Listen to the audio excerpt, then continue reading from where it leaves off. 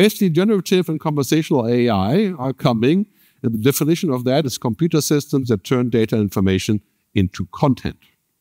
Now think about this for a second. If you're writing blog posts, you're writing newspaper articles, you have an application that writes for you, or you say, write something today about how bad Gerd's speech was. And it will just generate it based on whatever else it's finding, and you can say, publish. You can publish every 14 seconds. That's called bot shit. That's basically a bot that publishes. So if you have a LinkedIn profile, you can publish every 4 seconds using a bot. Is that a good thing? I doubt it. And how do we know what's real? I mean, you can take my voice right now with the recorder here. You go to 11 Labs, you upload the voice there, and you can generate a video or a podcast with my voice. That's how we get to fake news and things like that. Right? So, interesting point, what's happening here is that, great example. This is a video that was big on TikTok last week. There's generative AI using famous people, and the theme is, it's Friday, stop working, start drinking. So a pretty good job. This was completely automated.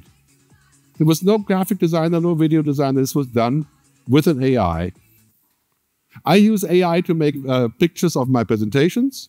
So this is Cape Town in the future. I use DALL-E from ChatGPT. The thing about this is very cool when you do it once. When you do it 50 times, it's all the same, right? So it's a little bit like, yeah, nice, not revolutionary. I use AI to translate my videos.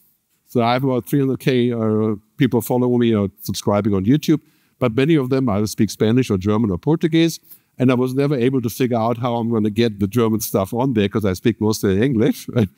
And now there's an app called Rask that does a pretty good job translating.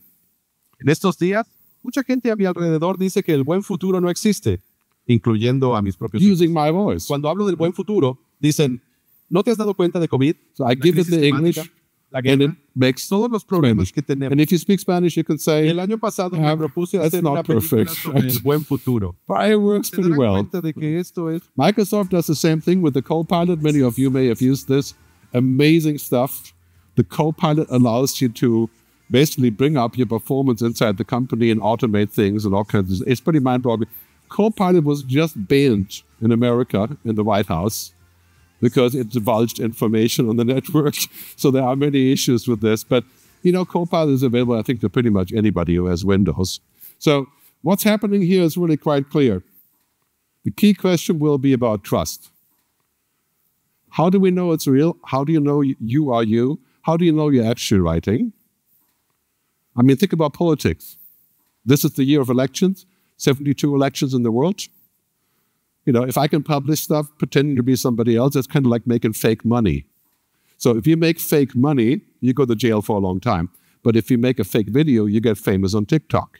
It's kind of a strange thing.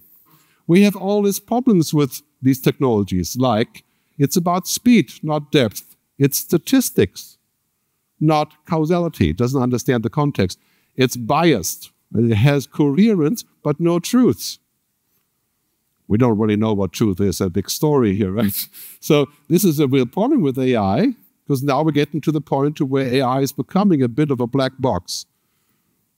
We use it, but we don't know how we got there. Imagine if your doctor is using AI and scans your skin and your DNA, right? And he says to you, you're going to have leukemia when you're 35. That's the black box. You don't know why or how, but it changes your life just thinking about that. I mean, this will be a very strange thing. Of course, anybody could say that to you, but this system allegedly is perfect, right? So we believe it. This is a picture of the Pope. You know the Pope isn't a black person, right? Not yet. But this is generated from Gemini, Google Gemini. And Google tried to be very accurate and what's called woke, so racially correct. And this is the result of the algorithm overcorrecting. It's saying we shouldn't have that many white people, so you made the Pope black. Right? So this is kind of stuff that happens. On the left, you see the monkey, very famous from Sora. Sora is an app from OpenAI. This was generated with a prompt to make a video about a monkey playing chess. Okay, it's a really nice video. There's only one problem. This chessboard has 3 kings and only 7 fields. So it made a perfect video, but 3 kings and 7 fields, that's not how you play chess, right? So it's pretty cool, but it's pretty far away from reality. It's just not quite there yet. The bottom line for artificial intelligence, like ChatGPT and others, is frequently wrong, but never in doubt. That could be a bit of a problem.